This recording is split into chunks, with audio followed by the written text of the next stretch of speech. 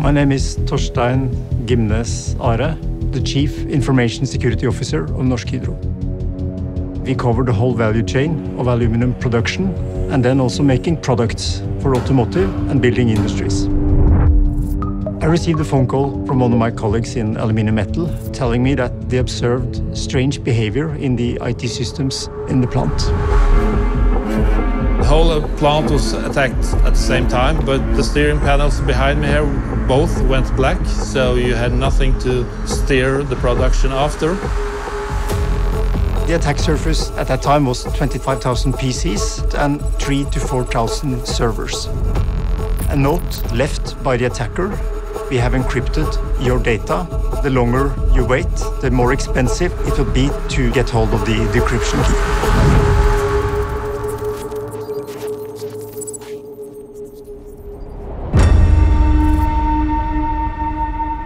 In 2020, the world was struggling. Everyone was scared. Multiple large-scale ransomware gangs were competing to breach various networks. Big, large corporations started to get hacked, and the ransom demands started getting larger. Colleges, governments, police forces, ransomware gangs were flourishing. This was the start of big game hunting for ransomware crews. It gave us a rare insight into how ruthless these cyber crews can be. Ransomware is like the mother lode of all problems for business. First, there's a computer intrusion and placement of malware on your system. Systems are usually locked up, so you can't access them until you pay a ransom. Then you got to worry about the ransom itself. Do you pay the ransom? Do you not pay the ransom? Even once you pay the ransom, you got to get the data back. And you hope they give you a key to decrypt the data that's been locked up. After all of that, you've got to worry about litigation risk, because now you've had customers or clients or partners whose businesses have been impacted by your ransomware attack. All of those things mean that it's not over in an instant. It's a whole process, and there's constant doubt in each one of those steps.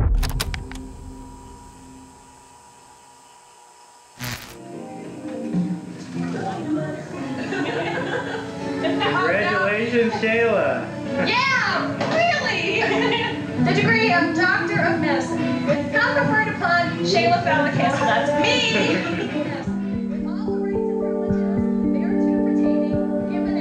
I think I chose medicine because I was always a science nerd.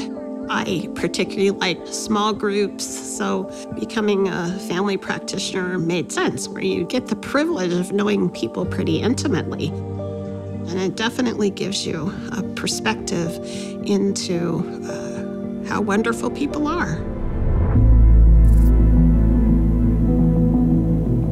It's hard for me to recall the first time I heard the word ransomware.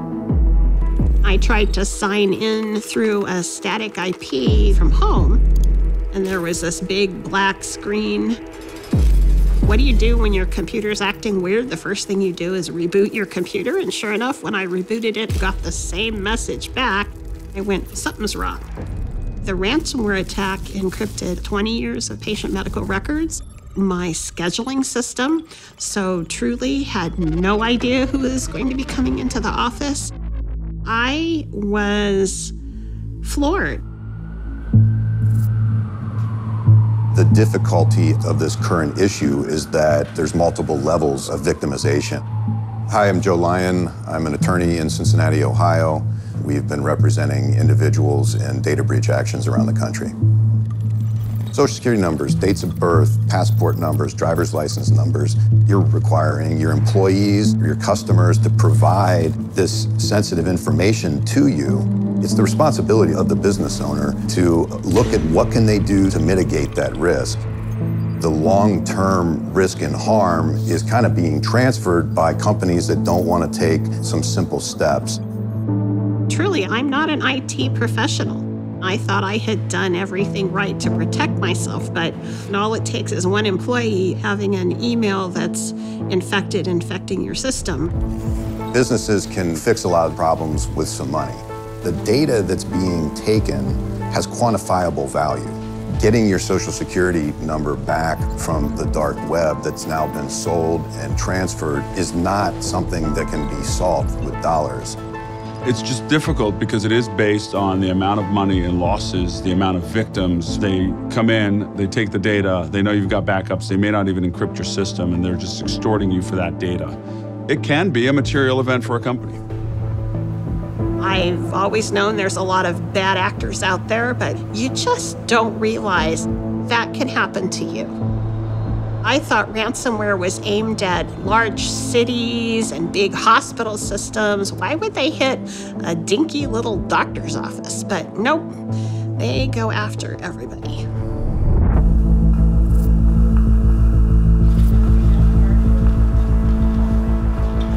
Any company that's connected to the internet can be a victim.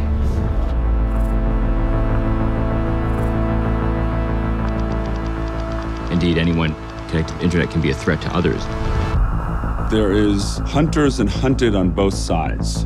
Day to day, when they're sitting behind non-extradition countries like Russia and Ukraine, the hunters are the hackers, and the hunted are the companies and the rest of us.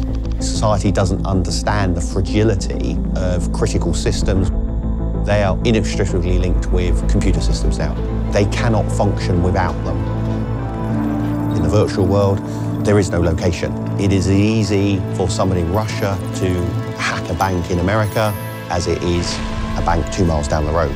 There's no borders in criminality anymore.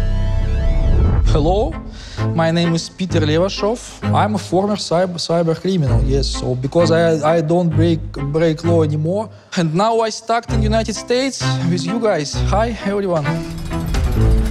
I can do spam for you, and I send it to my own database.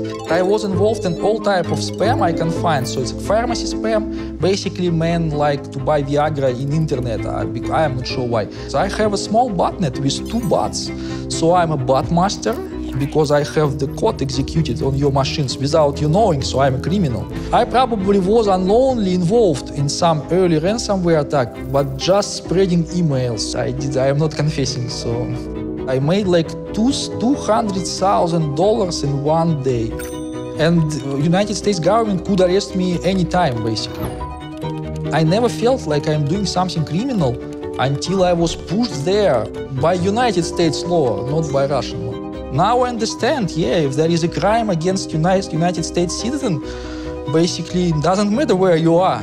You can be on Mars with Elon Musk and United States will prosecute you on Mars. So the judge told me in the United States, Peter, this is the moment when you should stop.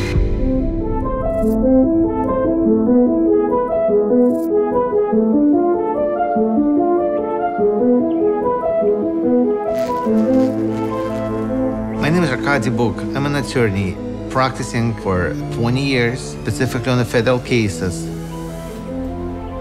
Most of the cases from Russia, Ukraine, Belarus, Romania, Moldova, and so on. When I began my practice back to 2002, there was very few hacking cases. In my first case, accused a Russian hacker, charges of some $12 million stolen. The hackers felt that I talk the same language, things related to computer, math, a certain level of logic. They start recommending me, they start coming to the office, and as a result, they brought other smaller and larger fish. The number of hackers in the Russian-speaking community grew substantially. They found for me the best United States lawyer in my cases, and it was and it is still Arkady Bukh. Hundreds and hundreds different cases through all his career. He showed me the weak places in my case, and he told me how I should shake it. This is the most important for me.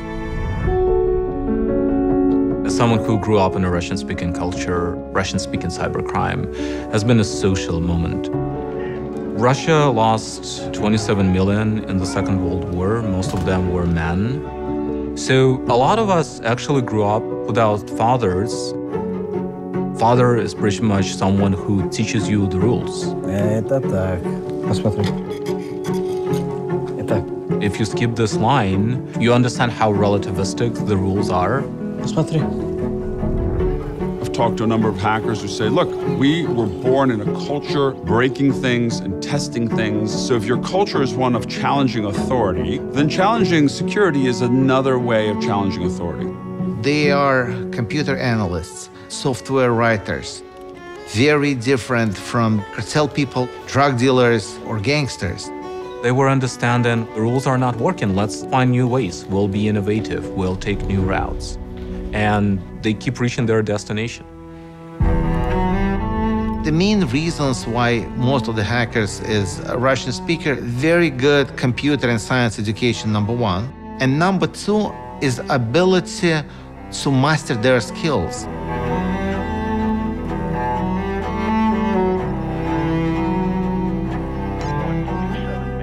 Here in the United States, if you'll try to penetrate the system, the possibility you're going to get prosecuted and arrested is extremely high. While sitting in Russia, you can spend thousands and thousands of hours stealing from companies while not being prosecuted because there's no extradition treaty.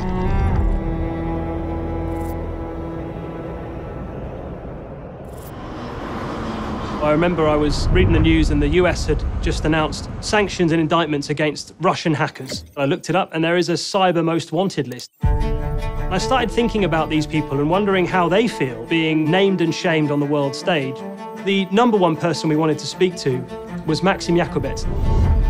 He is alleged to be the leader of a cybercrime group called Evil Corps. We managed to find an address for him in Moscow. We went to his house and knocked on his door, but he wasn't there. His dad answered.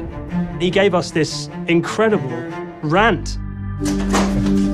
Вы сегодня объявили его преступником. На каком основании? Где доказательства его преступления?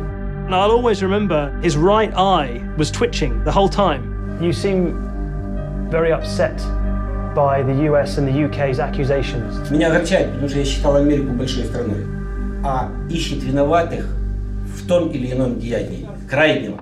His son had been held up as the poster boy of Russian cybercrime. It was amazing to hear, not from Yakubets, but from someone obviously very close to him, what it means for him to be on these lists. They genuinely believe that the US has caused Russia so much harm that what they're doing is actually a good thing. I have my experience, and my experience is quite big because I was providing service for like thousands of different, you can call them hackers. And I was never hiding my patriotic feelings about Russia. I was support my country all my life. There are videos of them driving supercars with their pet tigers. Their number plates even translate to thief. Russians have viewed cybercrime and cybercriminals as a national asset. But the challenge here is that the majority of critical infrastructure is owned and operated by private companies, many of which don't even know that they're compromised right now because they have hackers moving through their systems as we speak, who instead of just burglarizing an environment want to use that environment to attack everything it touches. They're learning how your water system works, how your electric system works to try to make the most money. The landscape has shifted where the victim company would look at a cyber attack as a nuisance. Instead of it being a nuisance, it actually stops the business from working. So we first heard about what happened to Norsk Hydra when they put out a press release saying they've had to suspend production at loads of their facilities that produce aluminium. A really important company that makes a lot of things that we use had been effectively brought to their knees by a cyber attack. First thing I did was to call the contact for the corporate emergency team so that we could take control of the situation. Within the corporate emergency team, we made a decision not to go into dialogue with the attacker and not to pay any ransom. Bear in mind, they probably would have been in their rights to be extremely concerned, but they decided we're going to take the long, hard road back to recovery from the ground up. We were very pleased that Hydra ordered private security companies to give us all the reports from their work. We were working around the clock. The corporate emergency team had 3 meetings a day and a number of other meetings. We were able to tell what happened from the start to the finish of a really significant cyber attack. It took altogether 6 to 8 months before we were back into a fully normal situation. If you look at the total cost summarized after the 2019 attack, it's amounting to 800 million Norwegian kroner. We also had cyber insurance, which covered 75 million euro. The ransom, I think it was about $200,000, and they could have negotiated that down. They could have probably been up on their feet a lot quicker than they were, but they chose the high road. I've often said this about Norsk Hydra. They are the gold standard of how a company should respond to an attack like this. One of the first questions we always get asked is, should I pay? And we're trying to get them to a quantitative decision on whether to even engage. If we lose all of our data right now, how much does that cost us? And is that more or less money than what we would have to pay? And that's just a simple math game. That's an Excel spreadsheet. Even if most companies say we don't pay, we wouldn't negotiate with terrorists, most companies are actually paying. It's really difficult to ignore it and take a principled position of public policy as opposed to saying, you know what? We need to worry about our clients, we need to worry about our business, our shareholders, and we need to think through this. Vulnerability in this area varies by company. This is one of the main problems of ransomware, is the fact is the benefits are personalized. If I'm a company, it makes sense for me to pay and I get the benefit, but the costs are socialized. It makes it much worse for everyone else because it incentivizes further bad behavior. Do you not pay them? 100%. I would encourage anyone who feels that they can take the monetary loss to not pay, to not do so. Do not fund their interactions. Do not give them money. They are criminals, and you should not encourage their behavior by paying them if you can afford to do so. And a lot of the people who can't afford great cybersecurity are small, independent businesses that an impact like that would cripple their business. One of the hardest things of going through the whole ransomware and deciding to close my practice was, again, I'm not that old, and I'm not at retirement age yet, and I wasn't ready to retire. After the initial shock of having to go through this, it was quite an ordeal. And part of the reason that I'm sharing my story is that I think it's really important for other physicians to know this is a possibility, this can happen, and can protect themselves against the bad actors that are out there. I understand motivation of making a profit, even if it hurts other people, but, I wouldn't wish what I went through because of these shitheads to happen to anyone else, because it truly, truly sucked.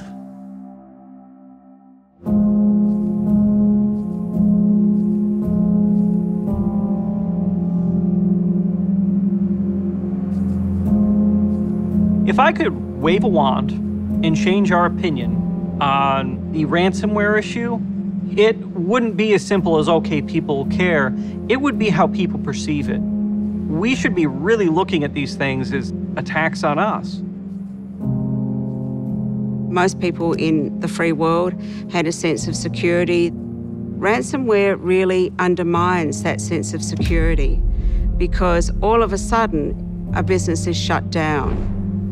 This was done with the healthcare system. People couldn't get the healthcare they needed because the records were locked up. They have to turn patients away because their X-ray machines have been encrypted. We've had scenarios where people can't get their cancer results because they've been encrypted. It's not just about data. It's losing hours and hours of sleep. It's stress.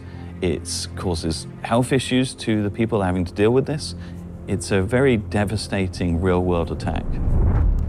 It's not surprising that people are moving more and more into cybercrime because you're seeing people living the high life and you want a piece of that. Here's a profession where from the comfort of your home, you can cause mayhem around the world and you can earn a lot of money. They are able to distance themselves from this moralistic social framework. They don't care. That's why they're successful.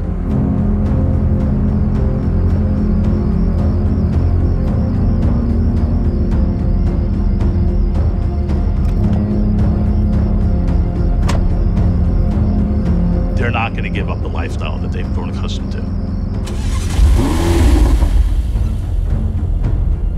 They'll go down burning before they give it up. This is not like conflict of the past. This is not like a criminal threat of the past.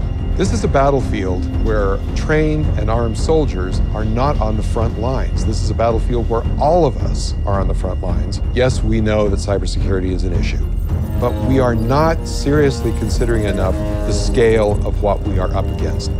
We have to come to the aid of the average individual, as well as with large groups, with nation states, with entire industries. We have to do that at a scale that we have never taken on before as a society in any other aspect of human experience.